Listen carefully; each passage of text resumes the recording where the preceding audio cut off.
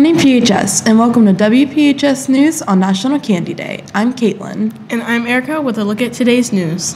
Mrs. Liotti's Advanced Human Services class is holding a new and gently used girls' clothing and shoe drive through Monday. Items will be donated to the So Loved Community Boutique. All items should be dropped off to room 218 South with a tag stating which class donated the item. The homeroom that donates the most items wins a pizza party. AP test registration runs through tomorrow in the Student Services Center. The cost is $98 per test. Applications are available for reduced fees. AP tests will be given during the first 2 weeks in May 2022.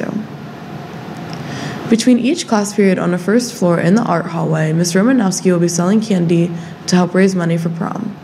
She will be selling chocolate bars, regular and sour gummy bears, chocolate-covered pretzels, and chocolate-covered fortune cookies. Everything is $1. Any student interested in being part of the school social studies fair, please see Mrs. DeBar in 302C. Participation is very low, so this is an easy way to boost your college application credentials by advancing to county, regional, and state fairs. Anyone interested in participating in Math Field Day needs to meet in Mr. Purcell's room 329C next Wednesday, November 10th, before school. All information will be provided at that time. Nurse Stephanie is organizing a Thanksgiving food bag giveaway. If you or your family are in need of food for Thanksgiving, please stop by the nurse's office in 115C this week. Here's Ryan with a look at today's weather and Megan with the random fact of the day.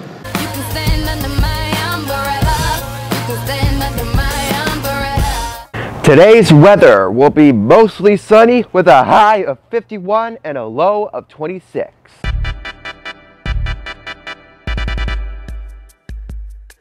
Did you know Germans consume twice as much candy as Americans?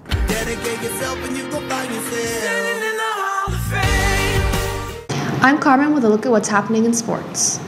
Freshman Ellie Hines and senior Franklin Angelos competed at the state cross-country championships at Cabell Midland on Saturday. Hines placed 30th overall. Angelos placed 4th. He was also named to the All-State team, becoming the first Big Red cross-country runner to achieve All-State honors 3 times.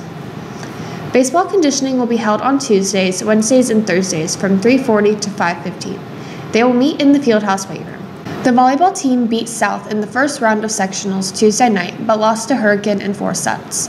They will play Spring Valley at 2 o'clock on Saturday at home.